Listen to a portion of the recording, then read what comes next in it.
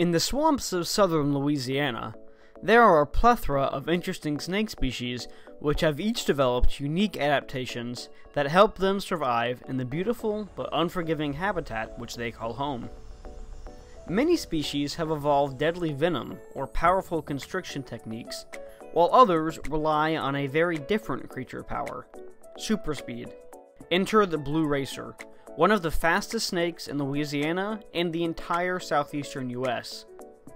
Ever since I saw this species on Zach's channel a few years ago, I've wanted a chance to encounter one for myself, and with his knowledge about blue racer habitats and a little luck, I was able to catch one of these elusive speedsters. Got him! Here. Yeah, sweet!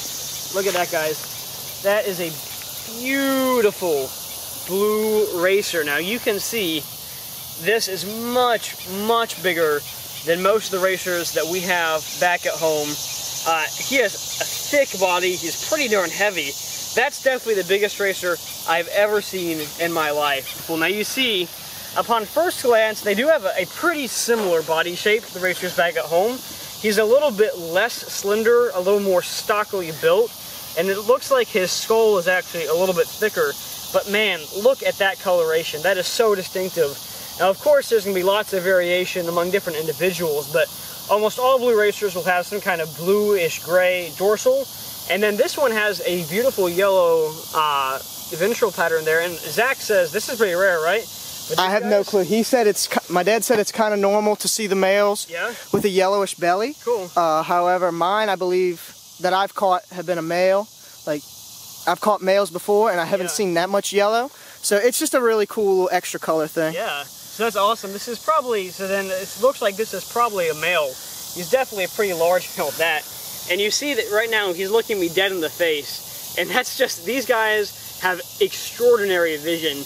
You can see that the eyes are positioned right looking forward in the skull. That gives them binocular vision just like humans. They have excellent depth perception. You can see those eyes are really large compared to the rest of the skull. So what these guys do when they're hunting is a lot of times you'll see them, all their body will be in the grass, but maybe half of their body will be sticking up, and they'll be looking around, and that's called periscoping. So they'll just look around, they'll get they'll prop up their bodies like so, and get a bird's eye view and look down in the grass for their prey.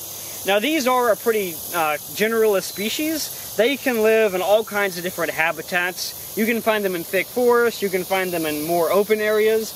We're hunting for them right now in kind of this swampy area, but edge habitat is pretty key for these guys. They do really like edge habitats to hunt for their prey. Now he can take anything from frogs to small snakes. These guys really love lizards, and of course mice. Now their name is Colubur constrictor, just like the genus that's exactly the same as the black racers back at home. However, they are slightly different, and they are considered a different species.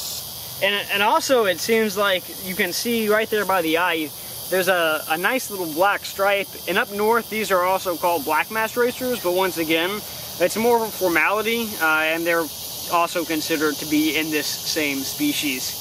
Now, as far as ecology goes, these do fulfill pretty much the same ecological niche as black racers back at home. When they're at this size, they're that middle layer of the ecosystem, so they're preying on all kinds of different smaller animals, but these are also definitely food for things like hawks, opossums, raccoons, or also potentially feral cats or dogs. Now, I wouldn't recommend catching or handling racer snakes if you're not very confident in your abilities to handle non-venomous snakes. They can be a little bit nippy at first, and this one is actually being unreasonably calm. However, he says, "Ben, I would love to take a chunk out of your nose, but not today, not yet, maybe later." And man, when you're looking at them straight on, you really can see that binocular vision. He knows exactly what's going on. He knows exactly where my face is, and he's ready to take a chunk out of me if I gave him the chance, but we won't. So these are completely non-venomous species. They do get pretty long. You can get up to around 6 feet, although I would say this is a pretty darn big snake for this species, and you're usually not going to see them much larger than this in nature very commonly. So no reason to be scared of these guys. Non-venomous, they're not even constrictors. Actually what they'll do is just kind of grab their prey. They have these really nice serrated teeth that kind of curve backwards, they'll just grab that parietum, thrash it around, and swallow it whole. Alright guys, this has been an absolutely gorgeous specimen to work with. Really cool snake.